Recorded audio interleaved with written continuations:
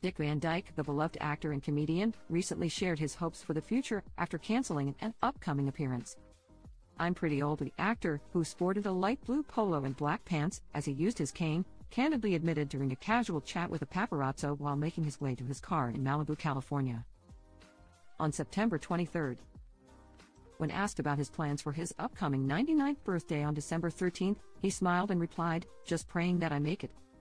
This sighting marked Van Dyke's first public appearance after attending the 2024 Creative Arts Emmys with his wife, Arlene Silver, 53, on September 9.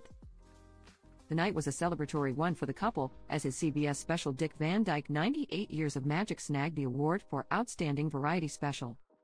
In an interview at the event, the Mary Poppins star reflected on how he's provided 75 years of laughter. "I don't know how I did it," the actor quipped. "I can't believe that I'm still here and performing. I'm looking for work if anybody has." However, 2 days after the ceremony, the 98-year-old comedian skipped the 2024 Emmy Awards at the Peacock Theater in Los Angeles, despite being a presenter. Additionally, his much-anticipated 3-day Thanks event in Salt Lake City, Utah, from September 26 to 28, was also called off. He expresses his gratitude to all of those who continue to support him, but, at almost 99 years of age, traveling and interacting with thousands of people is more than he is able to do at this time, the event planners declared. The ongoing postponement of his appearances has sparked speculation about his declining health.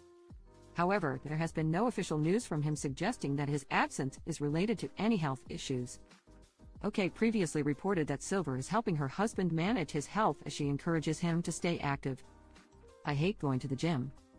She makes me go to the gym the night at the museum," Allen admitted in 2023. "Yes, I do. For being this long-lived, I really do," he said about forcing himself to move his body. "And I recommend it to everybody. That's my secret weapon." Still, he shared one big regret regarding his health.